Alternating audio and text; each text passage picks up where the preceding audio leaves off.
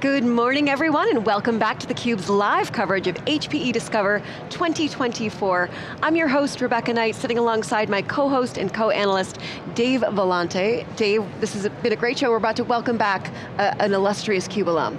Yes, well, so third year in a row for having Red Hat on. Red Hat is smoking hot. They're red, they're so hot. Red hot, they're red hot, exactly. I know, we can rename them right now. So I'd like to welcome back to the show Ryan King, Senior Director, Global Hardware Partner Ecosystems at Red Hat. Thanks so much for returning to theCUBE. Yeah, thank you. Yeah, I think 3 years ago when I did this the first time, it was quite the experience. I was fresh into the role. My background, I've always been in this business and this industry, but about the 2017 era, I started to look into what was happening with generative AI, and I really helped bootstrap the relationship we had with NVIDIA, and so that got me on the radar to say, hey, what should be our broader strategy for infrastructure and infrastructure partners, and that's how I stepped into the role. And one of my first forays was with HPE around GreenLake, so it's great to come back and talk about that journey, but also the additional focus on AI and VERT, which seems to be the two topics that everybody is having deep strategic planning around. Oh, absolutely, and Red Hat is so many places with between OpenShift and RHEL, the entire open source software, what you've done with InstructLab. I'd love to get your point of view on that, but hit the escape key for us and help us understand AI's just broadly point of view, or Red Hat's broadly, their point of view on AI. What's the strategy? How should we think about it? Yeah, so of course, like everything's founded in open source with Red Hat, and it all builds up from what we do with RHEL, and above that with OpenShift. But of course, the portfolio part of it, everybody knows OpenShift and now OpenShift AI as being two forays as platforms that we're offering into this space. Also, they may have heard at Red Hat Summit something called Lightspeed that brings generative AI into the experience of using our products, and so you're seeing that being placed to use AI to use our products and platforms within it. So it's AI within, but also AI as a platform. Our point of view is we've had a very successful journey. I think you've seen the analyst reports that have us in the very far right upper hand quadrant for container platforms. It's kind of like watching the, we used to watch the DVD screensaver. They like hit the corner, right? Like I'm like, something momentous. They actually drew the dot. It went outside the square. So like we feel so strong in the container space and in the hybrid cloud space that we set the standard for like how DevOps should be done in a cloud native, process around DevOps. And now what we're doing is we're taking that and we're making an MLOps journey. So what we did for DevOps with OpenShift, we're now doing for MLOps with OpenShift AI. And so to further that, we've introduced RHEL AI. And so RHEL AI at its basics level is it's RHEL. But it's in a new format called image mode, which we can talk a little bit about. It includes InstructLab, it includes the runtimes, and then it includes the Granite model. And so the model, there's both an English language model as well as a code model for it. And with that, we're providing indemnity around that, IP indemnity. So for customers that are looking, how can I in a data sovereignty, space around data is IP, I want to hold on to my data, but I want to take these foundational models and I want to fine tune them for my company's use case. And so what RHEL AI is doing is really democratizing that approach. So if I use RHEL AI, Granite, and you get InstructLab with it, you would indemnify against what? IP indemnity, so it says hey, so leakage. We can say, hey, this is where this comes from, and we can guarantee that you're not going to be sued by somebody saying, hey, you put our IP into your model. And the other interesting about RHEL is the edge, right? I mean, RHEL can run anywhere. Yes. And so when you think about AI inferencing at the edge, yes, RHEL can play a key part there. So, and OpenShift AI, to be frank. So edge can come in a variety of flavors. Being able to serve up models at the edge is something a lot of our customers do, and obviously that draws down to smaller profile hardware. We also offer OpenShift as single node OpenShift, or a small compact cluster, or there's even different variants there that they can run models within. We really do the model serving piece through OpenShift AI out to the edge. edge. And so really the difference between like RHEL AI and OpenShift AI is really like focus use case versus like enterprise adoption. And can you speak to the virtualization trends that are going on, how it might relate to your partnership with HPE generally and GreenLake specifically? Yeah, of course. I'll speak to kind of the virtualization as like I'll talk about the history of Red Hat around this. So inside of OpenShift, there's a capability called OpenShift virtualization. Okay, so that is not something you have to buy separately, it's something that comes with OpenShift. And what that is there's a project called KubeVirt, and so that's based on KVM. So I think everybody in the industry knows KVM, like famously like NVIDIA runs their entire like GPU cloud for gaming on KVM, right? So people have been doing virtualization in a Kubernetes context, at scale for a very long time. And we offer that capability within OpenShift. And so customers have been saying, hey, can we run this as our virtualization platform? We're like, fantastic. And what happened last August is we looked at VMs, and you can qualify a VM, like would it run well, it runs well in VMware, how well would it run in OpenShift Virt? And the feature set that we added last August took that from like a 20% of VMs are good candidates to 80% of VMs are good candidates. And so what's happened now is a lot of customers are saying, well, could we choose this as an alternative for our virtualization platform?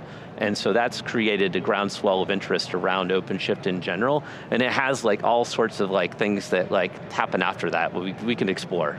Well, so we had Rocco on earlier and we were explaining to the audience the whole changes in VMware's pricing strategies and essentially Broadcom doing exactly what it said it's going to do, but there's a lot of workloads that don't need the entire suite of VCF, et cetera, and so there's options out there and you guys are one. Yeah, so we've been working with customers, they've been running OpenShift Virt. So a lot of people were running OpenShift on VMware, so it's like a good portion of customers. Right. And more and more they're saying, hey, I'll just run this on bare metal. And that's where you run OpenShift Virt. And so from like a economic standpoint, it was really interesting to say, hey, I was paying for two things, I just pay for one now. Secondarily, when you run OpenShift Virt, you get your RHEL guest for free. So maybe in that virtualization context, they were paying for RHEL as guests within that environment. Now those are free on top of OpenShift Virt. And then maybe they were running CentOS, right? And they're saying, oh, what do I do? It's end of life. Do I have to, I got to pay Red Hat for this. Like we have great programs to convert people in that, but if you move to OpenShift Virt, you're going to get that for free too. So it's also a great way for people to look at what do they do with their CentOS strategy or other Linux distribution, because it just comes with OpenShift Virt. Now what about HPE and GreenLake? How do you fit into that whole equation? Well, we've been, as you know, the third time, right? We've been with GreenLake from the very beginning.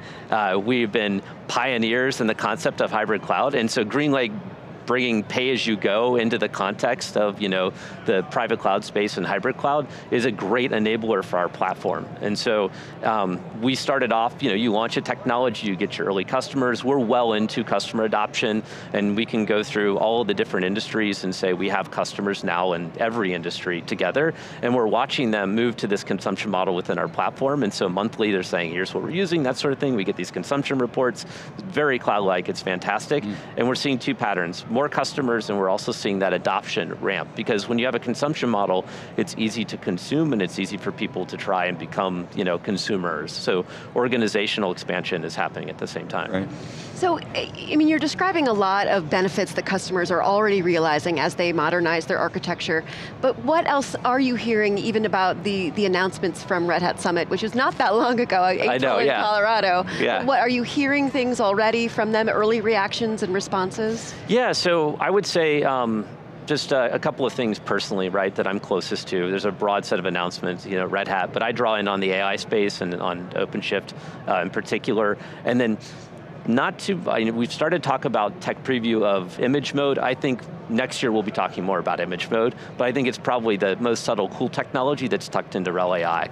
But in particular on the AI front, we have been on this march with NVIDIA. So we ran into each other at GTC, at Dave, and that was on the back of us, NVIDIA was introducing NIM, their NVIDIA Inference Microservice capability, which is really about encapsulation and ease of consumption. And so we were already showing how you can use that with OpenShift AI, like right out of the gate.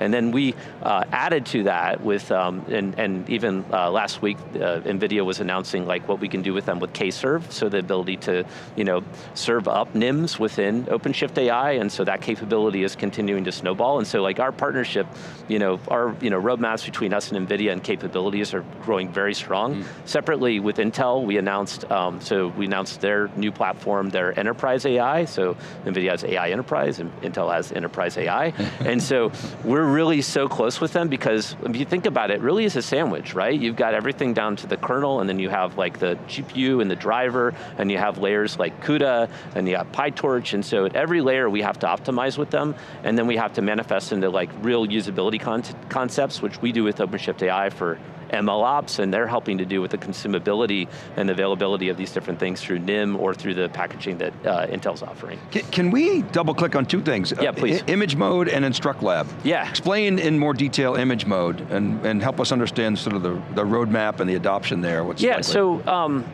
Red Hat Package Manager, RPM, I think some people are fairly familiar with that, right?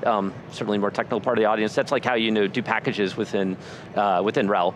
Image mode is now, you can do a containerized delivery of the OS. So like, very logical, but nobody done it, right? So you have essentially, okay, all our applications are containerized. Why are we doing packages in the OS? Why don't we containerize the whole thing? And so that's what image mode is in its like simplest concept. It's got this thing called bootc, which allows you to boot from a container. And so right now, like image mode, RHEL AI is like an immutable container that you just deploy to the server. And so when you think about like, over time, that becomes a concept of like velocity and tooling. So like, all of the great tooling in DevOps, right, that we know about delivering containers and repositories and all that stuff can now be leverageable for infrastructure.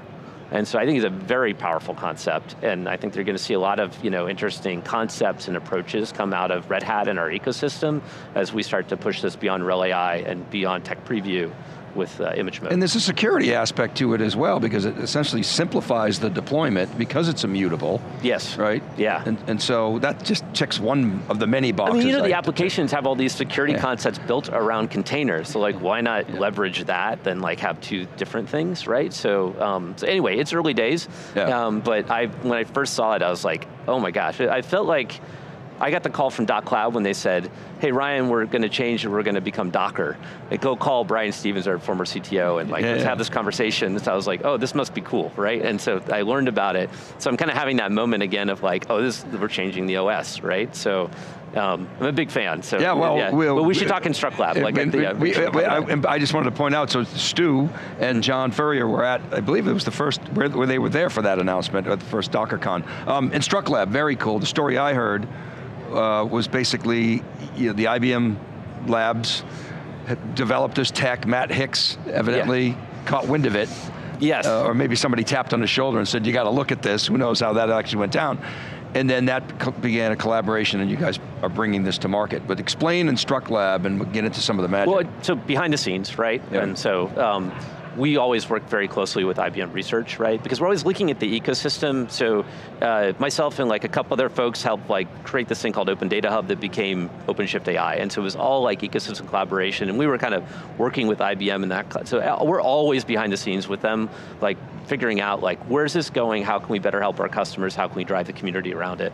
So out of Instruct Lab, we saw this real great opportunity. First, the Granite model, and so open sourcing that and making that available within RHEL AI and with OpenShift AI. But the Instruct Lab capability is really, it's really a democratization approach, and democratizing AI, we always hear about click ops, that sort of thing. What this is like, you can go in and you can enter your knowledge and data directly in as a non-coder practitioner and participate in a community that then selects the best data and knowledge from that, like simple YAML files into something that becomes, we do synthetic data generation, and that creates enough data so that it can be fine-tuned trained to reweight the foundational model to now have your data in it, and then that's what becomes out of it. So Instruct is just a great way. You can do it on your laptop and participate in the community. You can do a little kind of like practice kind of what they call inner loop, which is like playing your laptop and try things out before it goes in the outer loop and it gets like fully fine-tuned and everything. Yeah, so it's really cool because it broadens the number of people that can put their knowledge and data into this generative AI era. And I know you got to go, but just real quick, there's training, we all know about training, and then when you tune, you have to have a lot of human interaction. With InstructLab, you feed it a little bit of human interaction, and then it's sort of autodidactic from there, which is quite amazing. Yeah, it's very fun. Yeah. I mean, just to have everything in generative AI is so amazing and enlightening, right? To be able to contribute something that's novel and it broadens the number of people that can participate in it. It feels great personally from a company that's all about community, right? And openness. Very cool. No, and I was there when it was announced, and to hear Matt Hicks talk about it, and it's driving this learning culture too, at Red Hat, but at other organizations too. So he put it out, and it was, it had a code name internally at first, and everybody's like, everybody needs to go in and just like enter stuff they know and just go do it, right? And so we all got like running this private, GitHub repo, and we're just, typing stuff in and trying stuff out, and then suddenly we're like, oh, wow, we're all doing this. Yeah, which is cool, because nobody's like one person, right? Like, can't hire that many of them, right? Like, that really know how to do the really deep stuff. Makes it, as you said, a community. Ryan, thank you so much for coming on theCUBE. It's great having you on. Thank you so much. Yeah, great to see you again, John. I'm Rebecca Knight for Dave Vellante. Stay tuned for more of theCUBE's live coverage of HPE Discover 2024. You're watching theCUBE, the leader in enterprise tech news and analysis.